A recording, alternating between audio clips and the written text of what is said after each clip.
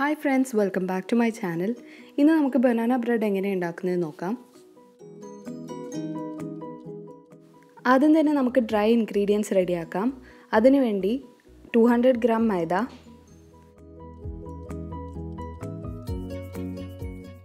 അതിലേക്ക് ഒരു 1/4 ടീസ്പൂൺ ഉപ്പ്, പിന്നെ ഒരു 1/4 teaspoon baking powder, 1/4 teaspoon baking soda ഇതൊക്കെ ചേർത്ത് നന്നായിട്ടൊന്ന് അരിച്ചെടുക്കാം. അപ്പോൾ നമുക്കിത് നല്ല ഫൈൻ പൗഡറായി കിട്ടിയിട്ടുണ്ട്. ഇനി അതിലേക്ക് ഒരു 25 gram flax seed, 25 gram walnut ചെറുതായി കട്ട് ചെയ്തതും കൂടി ചേർത്ത് നന്നായിട്ടൊന്ന് മിക്സ് ചെയ്ത് കൊടുക്കാം.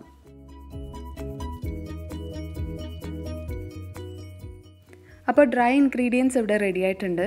ഇനി നമുക്ക് വെറ്റ് ഇൻഗ്രീഡിയൻസിന് വേണ്ടി വേറൊരു ബൗൾ എടുത്ത് 2 നന്നായി പഴുത്ത പഴം ചെറുതായി കട്ട് ചെയ്ത് ഒന്ന് മാഷ് ചെയ്ത് കൊടുക്കാം.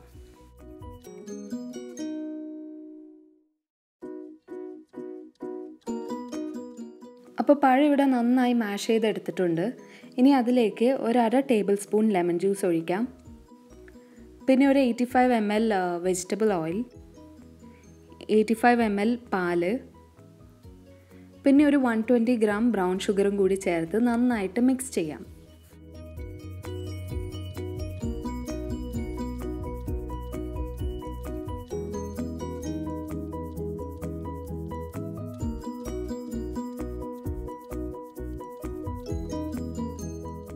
ഇനി ഇത് നമ്മൾ നേരത്തെ റെഡിയാക്കി വെച്ചിരിക്കുന്ന ഡ്രൈ ഇൻഗ്രീഡിയൻസിലേക്ക് ചേർത്ത് കൊടുക്കാം.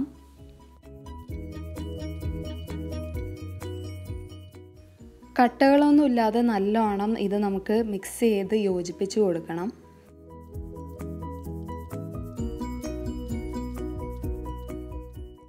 അപ്പോൾ ഇതാ ബനാന ബ്രെഡിന് വേണ്ട ബാറ്റർ ഇവിടെ റെഡി ആയിട്ടുണ്ട്. ഇനി ഇത് ബേക്ക് ചെയ്യാൻ വേണ്ടി ഞാനിവിടെ ഒരു ബ്രെഡ് ബേക്കിംഗ് ട്രേ ആണ് എടുത്തിട്ടുള്ളത്. അതിലേക്ക് ബട്ടറൊക്കെ പുരട്ടി റെഡിയാക്കി വെച്ചിട്ടുണ്ട്. ഇനി നമുക്ക് ഈ ബാറ്റർ ഇതിലേക്ക് ഒഴിച്ച് നന്നായിട്ടൊന്ന് സെറ്റ് ചെയ്ത് കൊടുക്കാം. ഇനി അതിലെന്തെങ്കിലും എയർ ബബിൾസ് ഒക്കെ ഉണ്ടെങ്കിൽ അത് പോകാൻ വേണ്ടി ഇതുപോലെ ഒന്ന് ടാപ്പ് ചെയ്ത് കൊടുക്കണം. അപ്പോൾ ഞാനിവിടെ ഓവൻ പ്രീ ഹീറ്റ് ചെയ്യാൻ വെച്ചിട്ടുണ്ടായിരുന്നു. ഇനി പ്രീ ഹീറ്റ് ചെയ്തതിന് ശേഷം നമുക്ക് ഈ ബാറ്റർ ഇതിലേക്ക് വെച്ച് കൊടുക്കാം. അതിനുശേഷം ഒരു 30 മിനിറ്റ് 180 ഡിഗ്രിയിലാണ് ഞാൻ ബേക്ക് ചെയ്തെടുക്കുന്നത്. എല്ലാവർക്കും അവരുടെ ഓവൻ്റെ സെറ്റിങ്സ് അനുസരിച്ച് വേണം ഇത് ഫോളോ ചെയ്യാൻ. അപ്പോൾ ബ്രെഡ് ഇവിടെ റെഡി ആയിട്ടുണ്ട്. ഇനി നമുക്കിത് ഓവനിൽ നിന്ന് പുറത്തെടുക്കാം.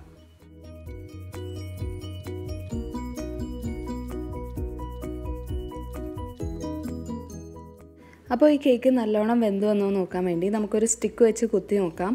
ഇപ്പോൾ ഇതാ നല്ല ക്ലീൻ സ്റ്റിക്കാണ് കിട്ടിയിട്ടുള്ളത്. അപ്പോൾ കേക്ക് നല്ല പാകത്തിന് വെന്ത് വന്നിട്ടുണ്ട്.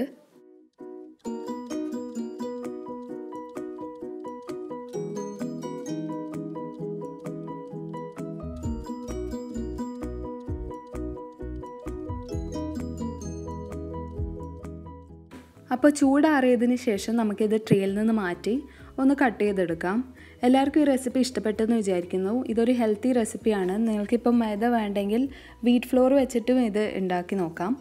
അപ്പോൾ ഇതിലുള്ള എല്ലാ ഇൻഗ്രീഡിയൻസ് ആയാലും പഴമായാലും ഫ്ലാക്സ് സീഡ് ആയാലും വാൾനട്ട് ആയാലും ഒക്കെ ഹെൽത്തിയാണ്. അപ്പോൾ എല്ലാവരും ഈ റെസിപ്പി വീട്ടിൽ ഉണ്ടാക്കി നോക്കണം. ഇഷ്ടപ്പെട്ടാൽ ലൈക്ക് ചെയ്യുക, ഫ്രണ്ട്സ് ആൻഡ് ഫാമിലിയെ ഷെയർ ചെയ്യുക. ഇതുപോലുള്ള റെസിപ്പീസ് ഇനിയും കാണണമെന്നുണ്ടെങ്കിൽ എൻ്റെ ചാനൽ സബ്സ്ക്രൈബ് ചെയ്യുക. Thank you for watching.